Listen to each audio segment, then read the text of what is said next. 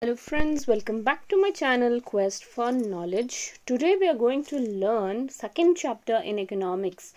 After this video, I assure you're gonna grab all the important concepts of economics, especially for the second PUC students. So let's get started. First, we'll understand the second chapter named Theory of Consumer Behavior. It means we are going to understand the behavior of consumer. Okay, who is a consumer? A consumer is a person who buy things for himself or for his own consumption. His or her own consumption is called consumer.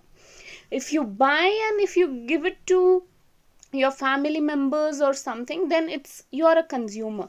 If you buy in order to resell it in order to earn profit, then you are not a consumer. So a consumer is the person who consumes the goods or commodity or service for oneself, is called as consumer.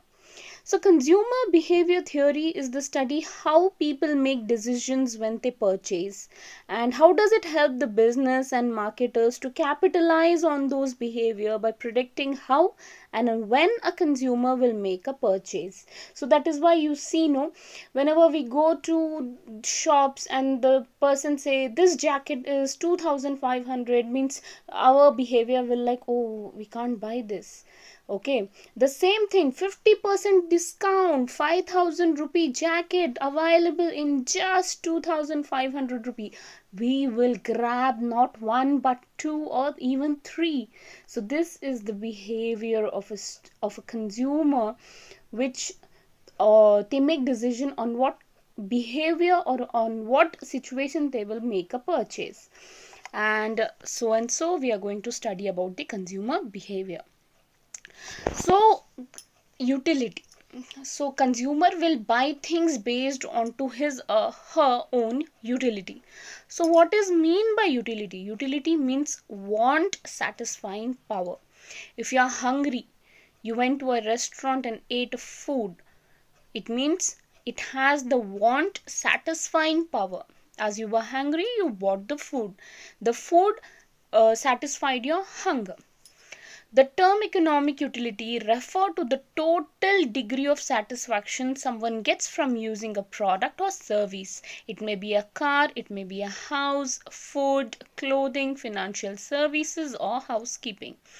Anything which satisfies want satisfying power is called utility. So now what is mean by total utility and marginal utility? So total means when you have the total consumption which a person derives from its consumption, the total satisfaction which a consumer derives from its consumption is called as total utility. Marginal, the word marginal means additional. So the additional utility derived by the consumer with the consumption of additional commodity. So that is the additional satisfaction with the consumer got with the additional consumption of the product is called as marginal utility. So utility is of two. One is the cardinal utility, another is the ordinal utility. Cardinal, which can be measured, which are quantitative. Ordinal, which cannot be measured, which are qualitative. Concepts of utility. This is a very important question for your 2 marks, okay, and even for your 4 marks. So it would be better if you know this. So that is why the question will be asked, what is the difference between total utility and what is the difference between marginal and total utility. So the sum total of the utility is derived by a consumer by consuming all possible unit of a commodity at a point of time is called as total utility. The formula for the total utility is marginal utility 1 plus marginal utility 2 plus marginal utility 3, so on. When you add overall the marginal utility, that is your total utility. So we have a direct relationship between a stock of a commodity and total utility. For example, if you had 4 apple, you ate 4 apple, that is your total utility.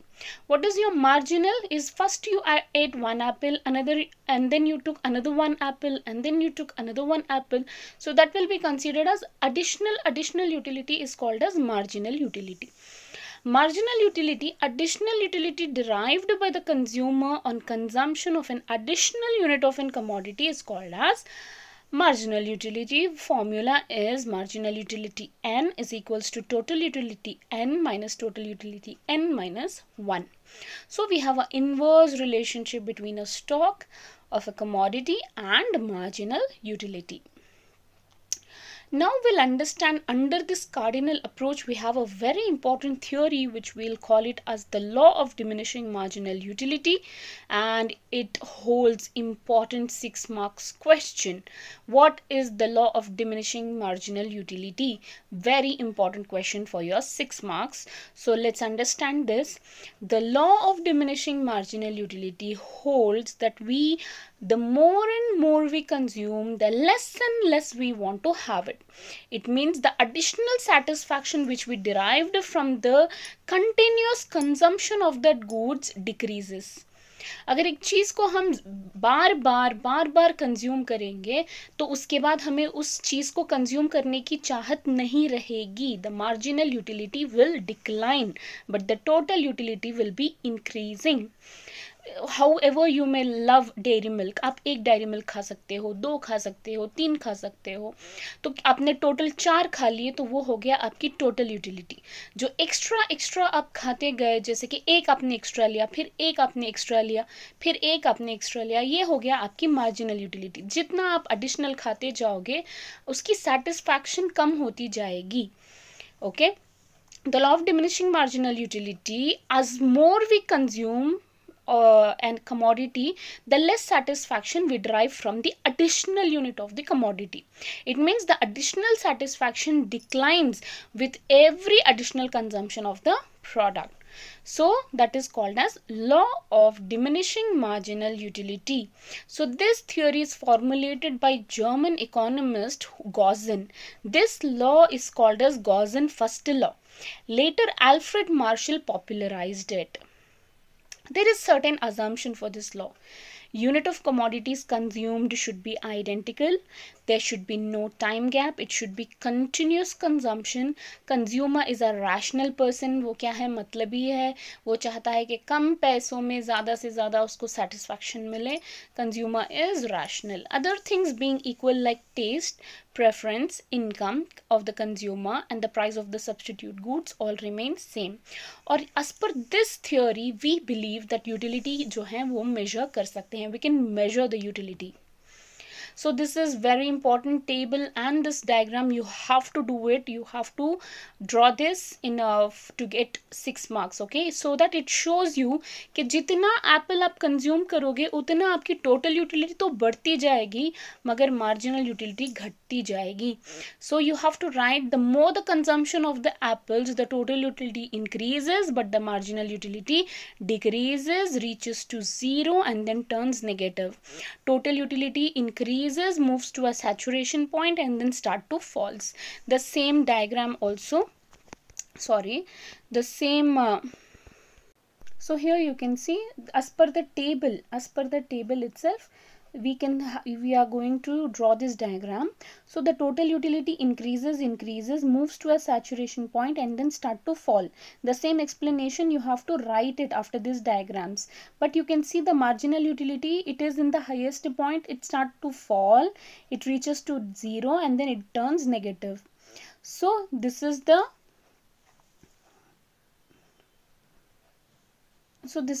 diagram.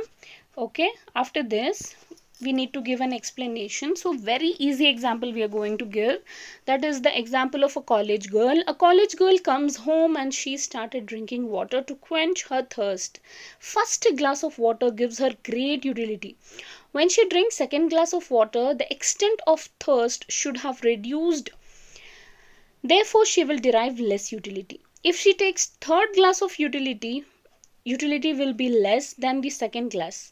And this way additional utility of extra glass of water will go on decreasing. If she continues to take more glasses, utility from extra glasses of water will diminish, fall to 0 and then becomes negative. So when marginal utility falls but is positive, total utility increases in a diminishing manner. When marginal utility is 0, total utility is at its maximum. When marginal utility is negative, total utility starts to fall.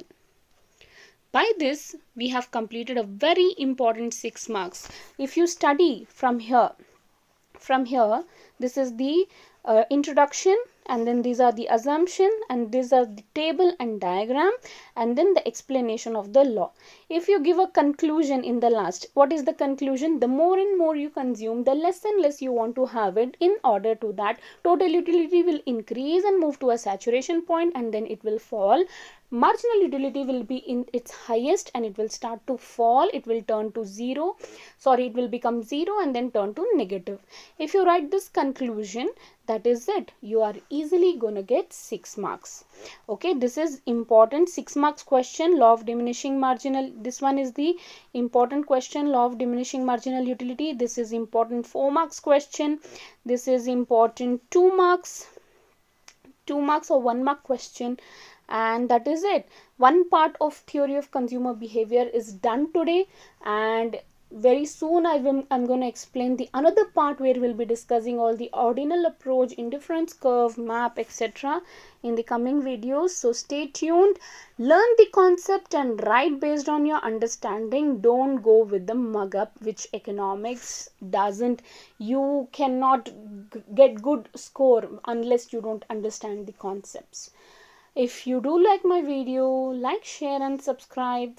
Share it with your friends and do comment your suggestions in the comment box.